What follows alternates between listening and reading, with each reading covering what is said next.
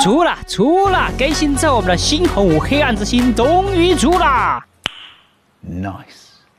当然有新红武，咱们就必须来测试一下这个出红武的概率是多少啦。不过啦，在开始之前，再告诉大家一个好消息，那就是每日登录到小鱼干商店，可以免费领取1颗火山熔柱石。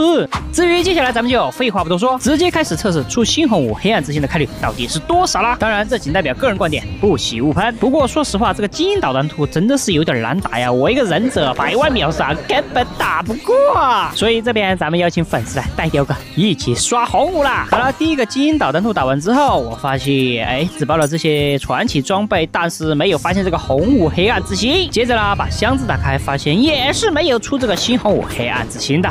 好了，第二个 BOSS 打完之后啦，也是没有出这个黑暗之心，只出了这个金色的传奇兔子套装。但是呢，我发现这个圈圈的话，我是低估了它的伤害，直接把我给秒了。乖，这个持续伤害真的是太坑我了吧！好了，这边箱子打开也是没有爆这个黑暗之心的，连一个传奇装备也没有。哦哟，这个太坑了吧！不行，再来！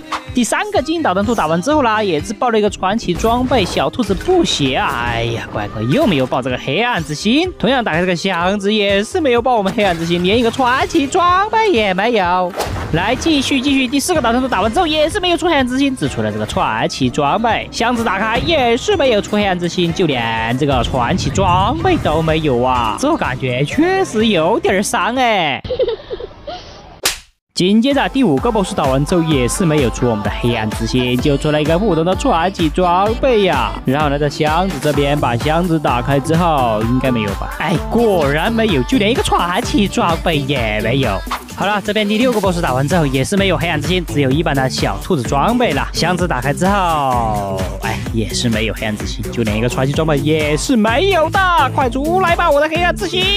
第7个箱子打开之后没有新红武黑暗之心，只有普通的传奇装备。同样，箱子打开之后也是没有出这个黑暗之心的。第8个箱子打开之后也是没有出这个黑暗之心，也只有一个这个小兔子装备了。箱子打开之后也是没有出黑暗之心，但是出了一个传奇装备，这还可以吧。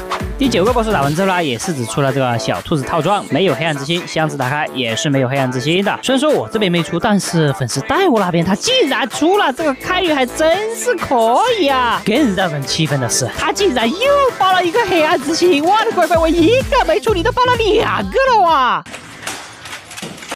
但是啦，大家年纪没有出黑暗之心没关系，因为我们还有每日邀请函。你还别说，我打这个每日邀请函的5个基因导弹图，虽然打不过啊，我这边也是花了10颗复活币才打过的，但是回报甚多啊，直接给我出了一个黑暗之心，乖，这还真不错啊。最后总结而言，年纪出新红武的概率非常之高，但是每日邀请函出新红武黑暗之心的概率更高。